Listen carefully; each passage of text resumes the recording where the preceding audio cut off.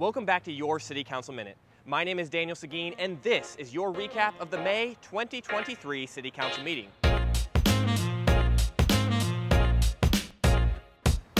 The meeting began with the swearing in of Randy Gorham as mayor, Tim McRae as council member for District 3, and Latitia Horace as council member from District 1, all for 3-year terms.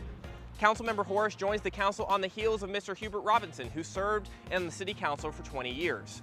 Following the swearing in, the mayor held a special recognition for outgoing Councilmember Hubert Robinson, who was presented with a plaque commemorating his service and a declaration from U.S. Representative Jake Ellzey.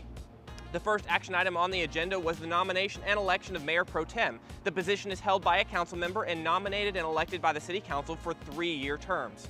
The Mayor Pro Tem serves as the chairman of the meeting and spokesperson for the City Council when the mayor is absent. Councilmember McRae was